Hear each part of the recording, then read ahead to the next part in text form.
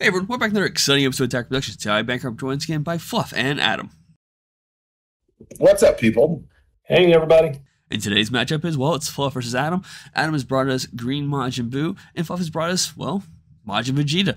So a little bit of aggro versus complete defense. Who will prevail? Let's find out. There's buttons, links, check them out. Guys, get into it. My opening hand there was 4 robotic ripostes. So you kept it. I did not. What are you looking for in your starting hand if you have the perfect?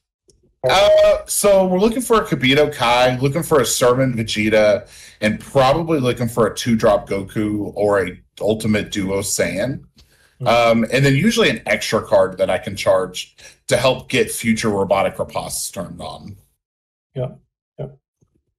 I've got a really nice metal leader there. Dude, that metal leader is beautiful. I had never seen that one in person, and it's got to be one of my favorite leaders. And even though I'm not huge on Buu, that's a beautiful leader. Absolutely. Do you have all the Buu metal leaders from TCG Metals? The only one I don't have is the yellow one, which I think Trevor has. It's the one with him eating the big old cookie or the big old chocolate, which I think I might have to look into getting. Yeah. So Green Buu, it's like you said, it's more on the defensive side. I really have to try to get into my Z leader if I can, because then I can start eating cards off, not just the drop zone, but also the board as well. Yellow aggro is really tough on this deck, and you'll see that I do everything in my power to try to withstand just the sheer number of attacks that this this deck is able to put out. Yeah, I was expecting, being that this is the Green Buu deck, I was definitely expecting the Green Buu Topo-like card. Mm-hmm. I was expecting Dormants. So I was definitely expect to be under Floodgates most of this match. I remember back when Trevor was labbing this deck a lot, and he was playing this deck pretty heavy. This deck can get really mean if you let it get off the ground. So one of the things that it kind of crumbles under is early aggro, especially if there's no Floodgate involved. That was a great life take for you, Adam, by the way. Yeah, absolutely. Well, and what kind of stinks about this is and I guess really with playing any deck, is not knowing and being familiar with what the opponent's deck is looking to do. I've played against Yellow Majin Vegeta before. So I was, I knew that the servant card was an issue. I knew that the duo card was an issue. But I don't know that I was expecting it to go as hard as fast. Yeah, I have been testing for Gen Con, and Majin Vegeta is one of those decks. When I built it like a typical yellow deck, the deck felt really clunky and odd to me. And when I rehabbed the deck to be a more aggressive playstyle, the deck felt smoother. It's a little more glass cannony, but it's smoother. So definitely going that route has increased my overall experience with the deck. Well, and in contrast, with my deck, that 4 cost that I just played, I'm able to search for Unison. A lot of my cards have to have the ability to Spirit Boost. So I do play the Vegito Unison as well as the Bobbity. And I could not get a Unison out in time to start making Majin tokens, being able to get rid of those Majin tokens to keep my Boos out in the field. It was just, like I said, really hard, really fast. One of the things that I think that if I'm in your shoes in this matchup, knowing that Vegeta awakens typically turn 2 and goes down to 5 life, I wouldn't have swung with that 4-drop. It would have made me burn an extra card to tap it and then pop it, as opposed to just being able to freely pop it by playing a card.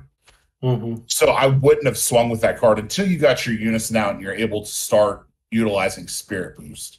Mm-hmm. Yep.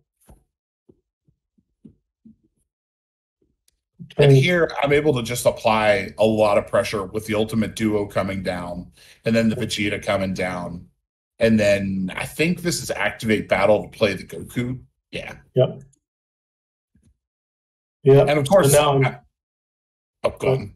No, go ahead. I'm just going to tap the Goku to get a draw. I'm not going to worry about swinging with the Goku. I've already got you at 4 life, which is where you're going to start defending. And it's not going to be terribly difficult for you to defend a 15k. So I just want the draw off of it. And then at the beginning of the turn, it'll restand. It'll have blocker. It'll provide me with a little bit of protection should I need it. Yeah.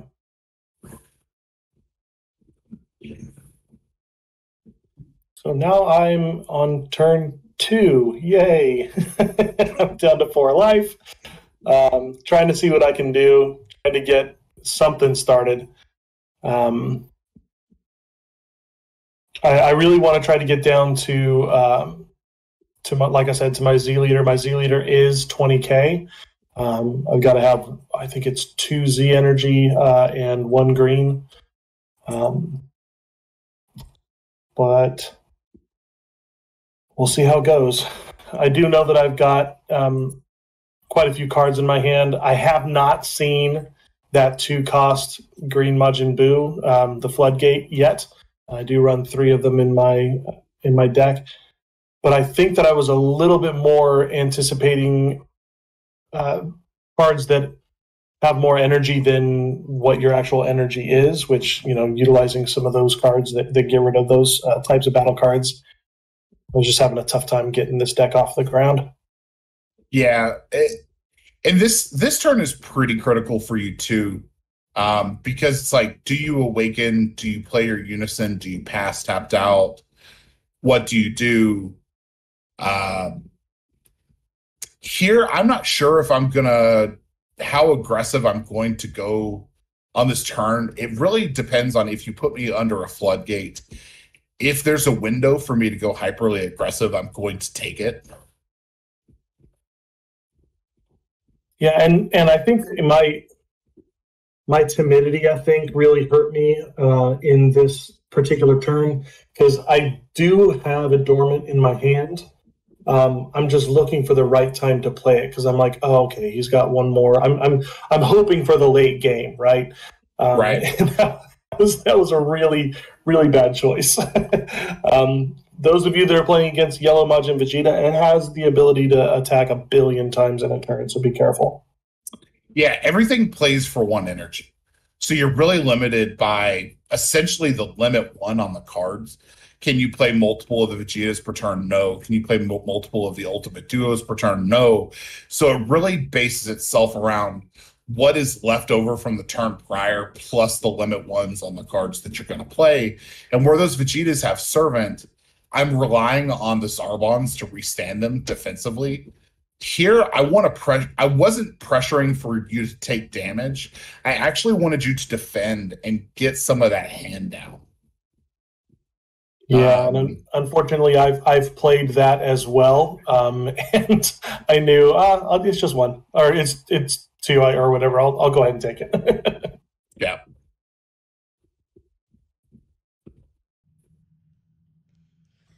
Yeah, I can see not only did you have a dormant, but you also had a homicidal clones. But I can't remember, does Vegeta pop on swing or just on play? Is it pop in general?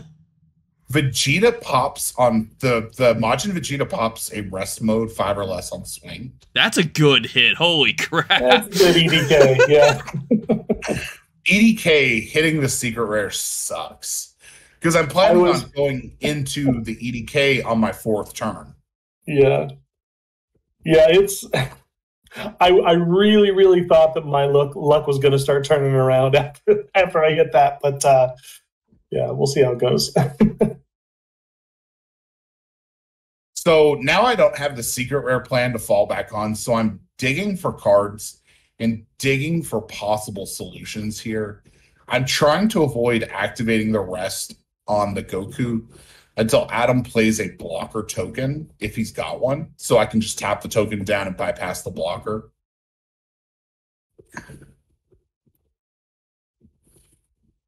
But my hand quality is not exactly where I want it to be, so I do go on ahead and pop it.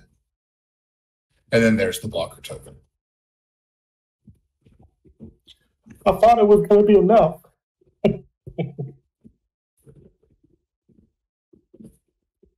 Yeah, Yellow's ability to ref stuff. I mean, it's, as I've said before on on the channel, resting cards is much more effective in, I think, the current kind of card game than it was when it first started becoming prevalent on the yellow cards.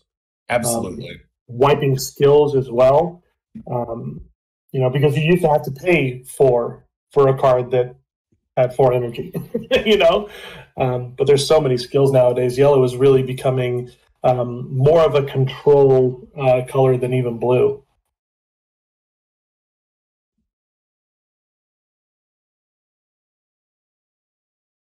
And then here, just showing how wide this deck can go so fast. I think Adam's sitting at 4 or 5 cards in hand.